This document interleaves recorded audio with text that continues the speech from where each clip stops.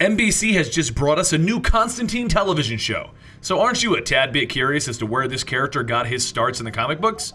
Well, it's time for a Know Your Universe about John Constantine, and I'm gonna warn you, the show seems to be following the plot from the book, so if you don't want to know where the show is gonna potentially go, you might not want to watch this video. But if you're still here, let's go ahead and get to it. John was born on May 10th, 1953, and while giving birth to him and his twin brother, his mother died, and his twin brother was stillborn. His father would then blame him for his mother's death, and the two of them would grow to hate each other. John would then learn that his bloodline was that of the Laughing Magicians, legendary mages who had the power to bluff and trick the gods. Because his family is from this line of magic, John began to learn how to use magical abilities, and one of his first acts of magic was actually to lock away his childhood innocence so that it wouldn't bog him down. Later in the 60s, he ran from home after botching a curse and turning his father into a withered, frail man. And he would eventually end up living in London and rooming with his closest and longest surviving friend, Chaz. In the 1970s, he traveled around getting involved in more occult activities, hoping to hone his skills, and he eventually built a relationship with a female magician named Zatanna Zatara. But that's not one of the only things that he became obsessed with, as punk rock entered his life, and he began to call himself Johnny Conjob, and he led a band named the Mucous Membrane. I'm not even making this stuff up, guys. While on tour with Mucous Membrane, he got his first taste of being a hero when he interrupted a magical orgy that went wrong, and he stumbled across the aftermath, an abused child named Astra. This child had summoned a demon to take revenge on the adults who had harmed her, but the demon wouldn't leave. In order to fight against his first demon, John convinced his band, Mucous Membrane, to summon their own demon to combat it. But the demon they summoned wasn't under their control after it defeated Astra's monster. The demon instead tormented John's friends, and it took the girl to hell with him, and this haunted John for years. He would end up in Raven's Claw Asylum to cope with what he had done, and eventually he would be strong enough to free her and the other children that the demon was keeping. John's next big adventure involved him meeting up with Swamp Thing, and the two of them became a sort of team.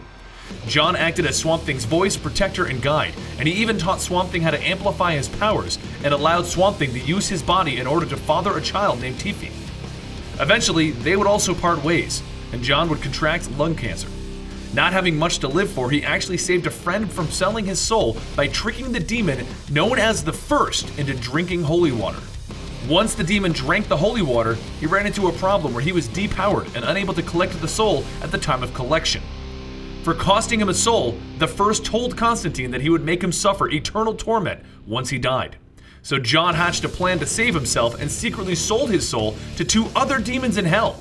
Once the demons realized what he had done, they realized that he couldn't die because there would be an all-out war in hell over John Constantine's soul. So they decided to cure John of his cancer so that he wouldn't eventually die. This greatly irritated the First, and he hatched a plan to act his vengeance on John.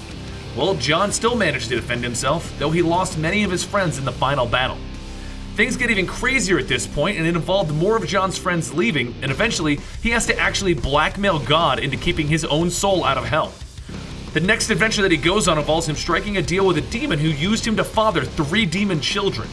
The 3 children killed everyone that he knew, and even killed his own sister Cheryl. So John goes into the very depths of hell to get Cheryl back, but in the end he fails as the First struck a deal with Cheryl.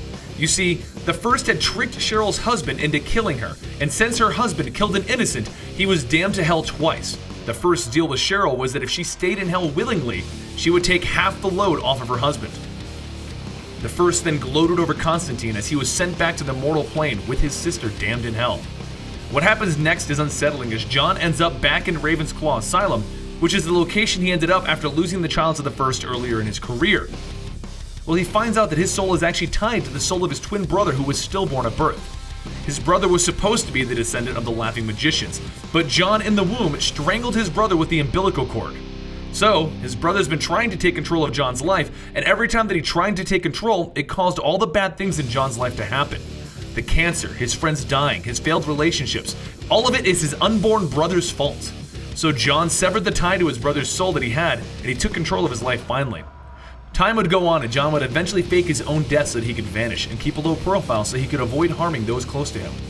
Then boom, all the DC publication lines were merged into one. We had a John Constantine in the mainstream DC books. With the New 52 launch, John Constantine got a slight rewrite. His first magical spell cost the life of both of his parents, and he burned his own house down.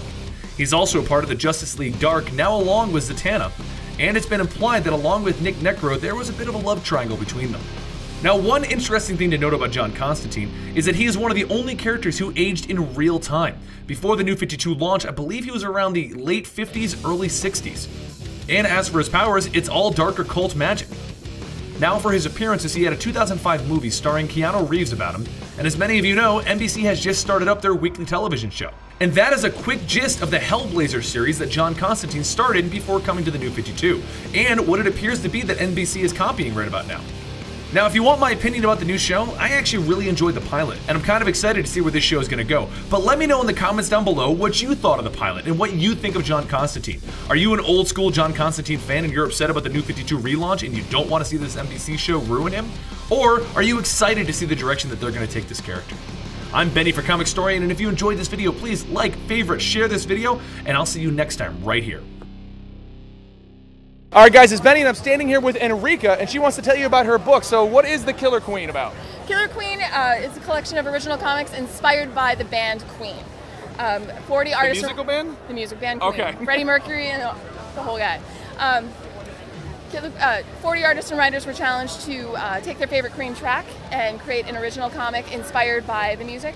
Okay. So we've got, again, 40 beautiful artists and writers in this lovely book. Okay. Is it a consistent story, or is it individual short stories? All individual stories, individual, completely original work. Okay. So all of them. Well, thank you for your time. Thanks, guys. And we'll be hitting the next booth now.